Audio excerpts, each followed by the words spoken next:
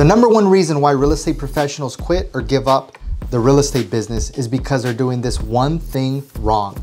They're not marketing or positioning themselves in their local market as the expert. What does that mean exactly? That means that you're not marketing enough, you're not doing the right things, and you're not consistent enough, whether it's free marketing or paid marketing. I have one agent in our company, Halster, that has been consistent on social media for the last 4 years and started out doing 2 transactions a year, then 6 transactions a year, and this year doing almost 25 transactions this year and generating almost $500,000 in commissions paid to her. What does that mean? That means that consistency and longevity pays off. She has done $0 in marketing except her own social media profiles and marketing and videos and content.